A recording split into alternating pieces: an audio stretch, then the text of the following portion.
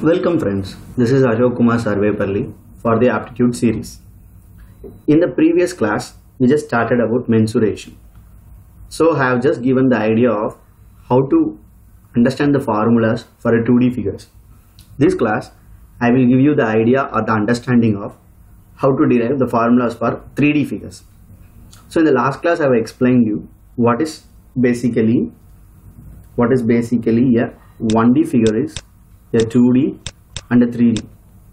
I am recapping again. Anything that has only length is 1D, length and breadth is 2D, and length, breadth and height is a 3D figure. A 2D is a flat, it doesn't have any thickness or a height, whereas a 3D which has some height in it. Okay, we're going to see some solid 3D figures. Most of the figures in our day-to-day life, most of the things we use are a 3D, a duster, a chalk piece, a suitcase, a cupboard, a helmet, a table, a watch, whatever it is. So most of them has some thickness.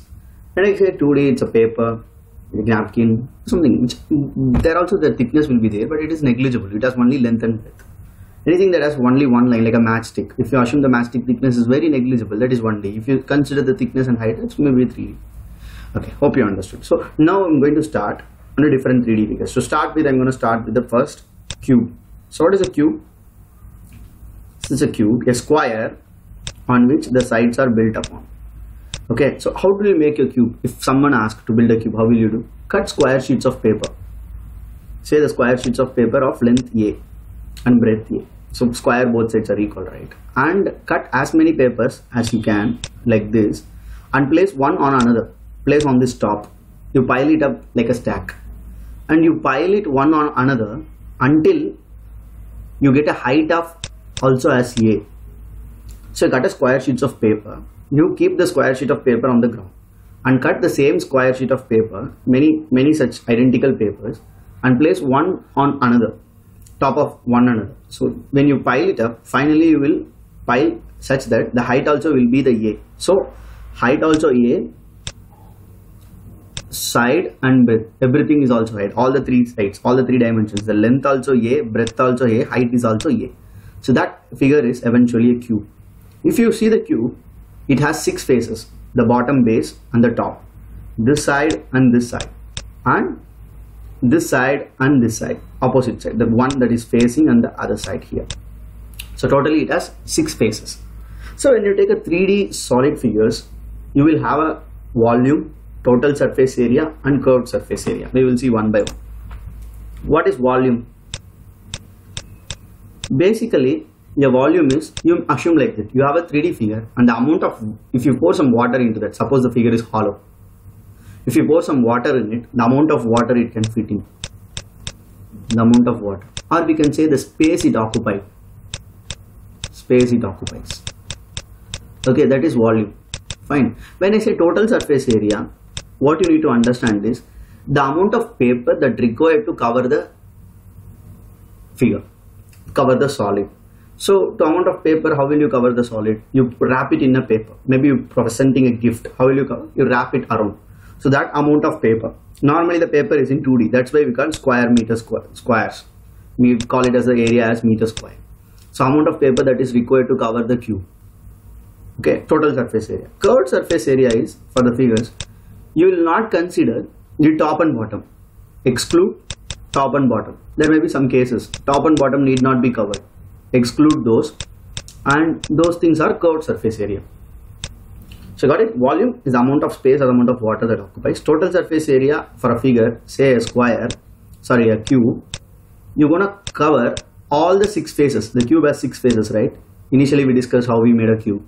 We piled up on a square and we cut many squares and piled up on such that the height also equal to the side of a square. So you will end up in a cube. When you pile like that, you will see that the top, bottom, left side, right side, front and back, 6 sides totally you will have. Fine. So that covering all the 6 sides is total surface area. Covering the 4 sides, excluding the top and bottom, is curved surface area. Volume is, you make a hole in the cube and pour some water. The amount of thing that gets filled in is called the volume. Now we will see all the 3 items for each of the figures. First we will discuss on cube itself. So in a cube, what is the volume of a cube? So volume is nothing but area into height. So what is the area of the base? Area of the base into height generally. Volume is area of base into height, because that many square sheet of papers you cut it, correct? In the previous tutorial we saw how to find the area. We just placed one dimensional matchsticks and made a square. And now those squares you made it to mark a cube. So area of a base is, you know that this is A and this is also A. A into A square. And you know that height also you made it as still A.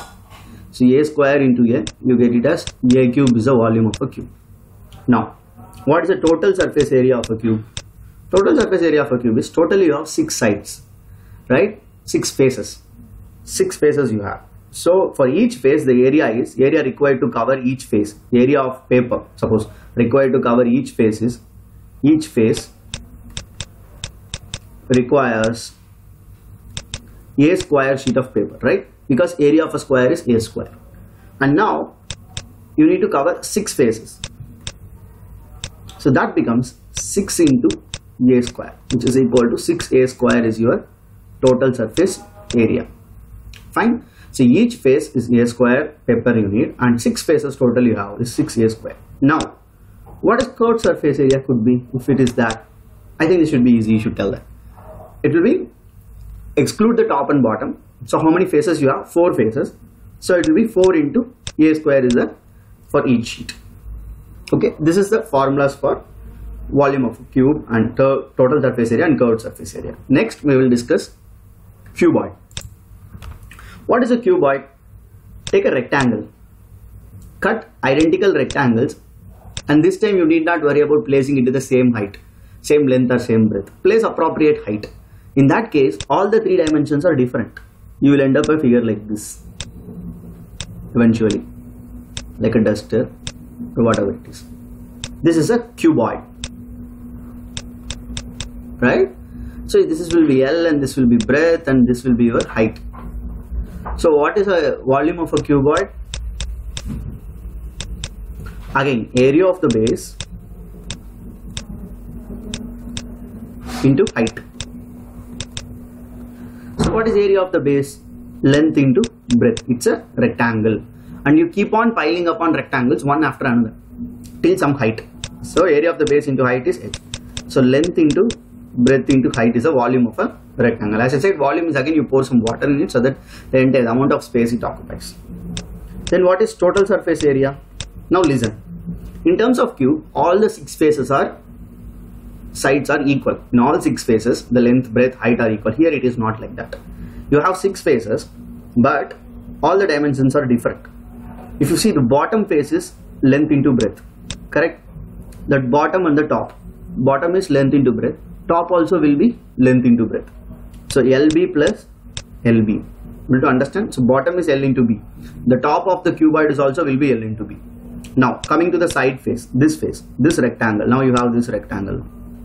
In this rectangle, you have breadth into height, and similarly opposite face of it is breadth into height.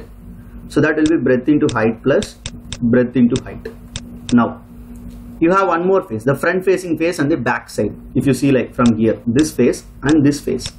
So that will be length into height. Length, see here, this rectangle, length into height, right? I am talking about this rectangle and the back side of it. So that will be eventually length into height. So if you see, length into height plus length into height. So typically you will end up in a formula 2 times of LB plus BH plus HL. I took 2 commonly outside. So it is eventually 2LB plus 2BH plus 2HL. Okay. When you speak about curved surface area for this figure, it is based upon the question what it is. Suppose the room normally will be in a cuboid, the whatever living room. Some certain rooms will be in a square, a smaller rooms, but normally living room will be in a cuboid, right? It has a floor and the top, 4 walls. 4 walls, 2 walls will be identical, the another 2 walls will be identical.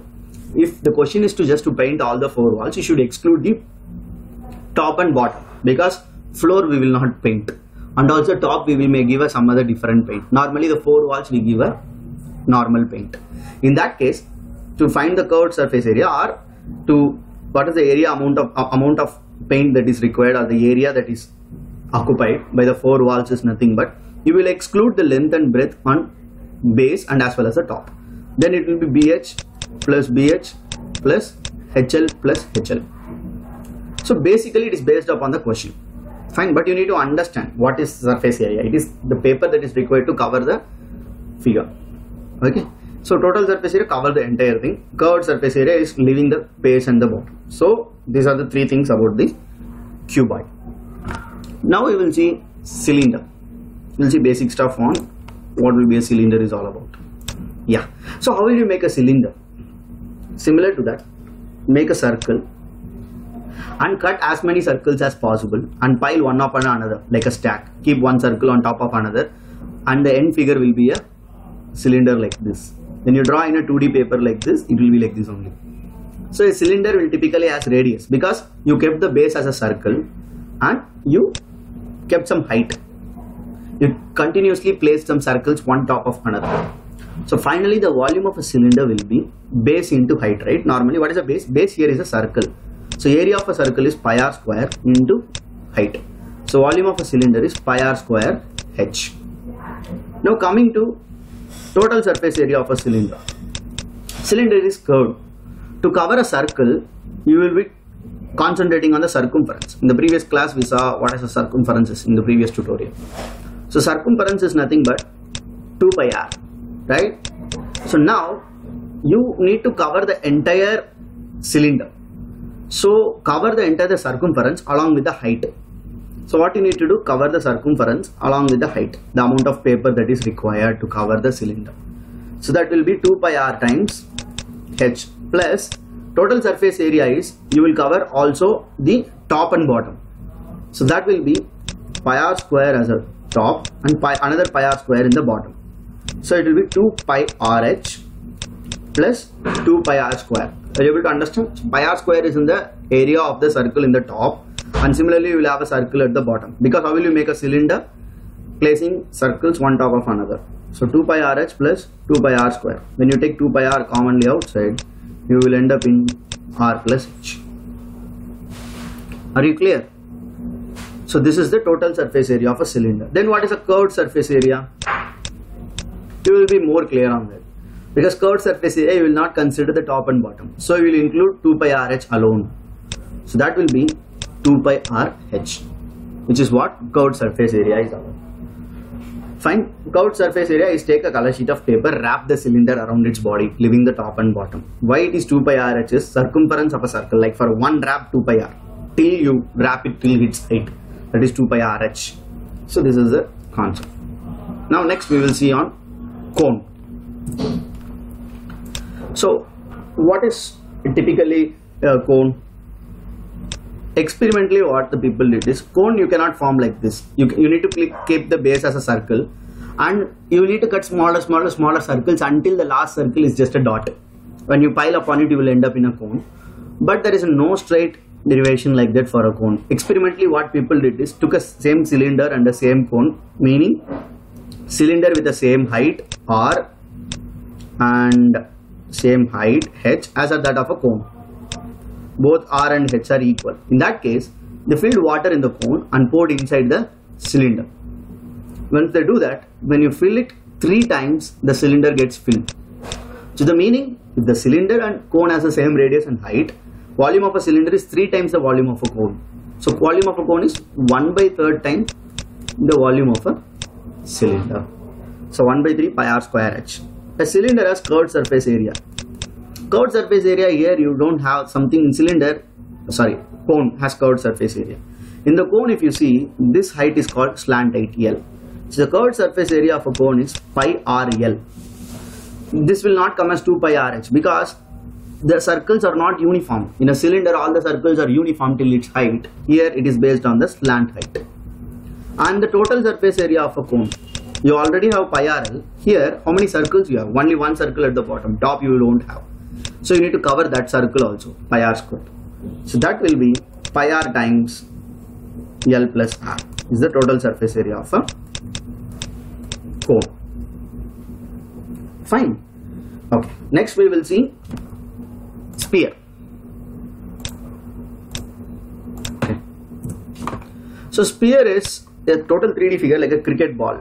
Okay, it's a cricket ball. We need not by naturally occurring figure. So volume of a sphere is basically calculated by methods. This you need to remember. 4 by 3 pi r cube. Fine. When it comes to total surface area to cover the sphere, these things are about sphere. You say 4 pi r square. Now I can give some logic here. For a curved surface area of a sphere is how much? There is no concept of curved surface area and total. Both are same in a sphere. Why? Sphere is totally rounded. There is nothing like a top and bottom. All the sides you see it's curved. So both are 4 pi r square. Fine. Now coming to hemisphere. Hemisphere is nothing but you cutted the sphere into two halves. Fine. So what is a hemisphere is? Hemisphere, when you cut into two halves, the volume becomes exactly half of it. So 2 by 3 pi r cube. 4 by 3 pi r cube divided by 2, 2 by 3. But what about total surface area? Yes. Again it is half of it, 2 pi r square. But when you cut a sphere into two halves, take say for example, you are cutting a ball into two halves. One circle you will see in their bottom of the ball, the half a ball. Normally when the ball is full you will not see the circle. That circle you will put as pi r square. So that is why it is total surface area is 3 pi r square. And in terms of curved surface area, you will not cover the base. Curved surface area is not covering the base and the top. So that means it is just 2 pi r square. So these are the basic understanding of the solids. So how the formulas are and why and so on. So now when it is combined together, you should be in a position to frame or understand the scenarios.